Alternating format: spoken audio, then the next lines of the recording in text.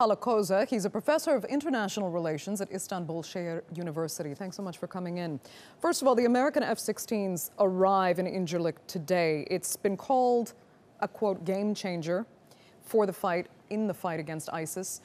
Do you agree? Is it that fundamental to how this war is fought? Yes, I totally agree that this is a game changer for fight against ISIS. Not only fight against ISIS, but the new emerging shape of the security especially in Syria and Iraq. So I think this will have a long effect in the region. But will the use of this base by U.S. forces make Turkey even more vulnerable to ISIS and other extremists in the region? Well, it will be, making Turkey more vulnerable to ISIS.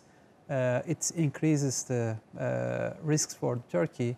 But if Turkey is not involved in this thing, it also has so many risks for Turkey. So this ISIS threat is spreading in the last couple of months, and we don't know to what extent it will come into Turkey and attract militants. On the other hand, some other actors like PYD and other regional actors use ISIS in order to spread their influence in the region.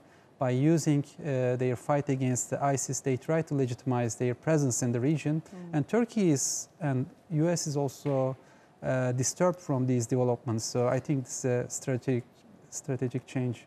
Let me ask you, we in the international press in particular have been focusing mostly on this strategy of combating ISIS and Turkey's war with the PKK. But as we've seen in Istanbul, there's also a serious issue here with far left-wing groups.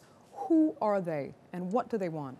Well, DHKP-C, they are left-wing organization.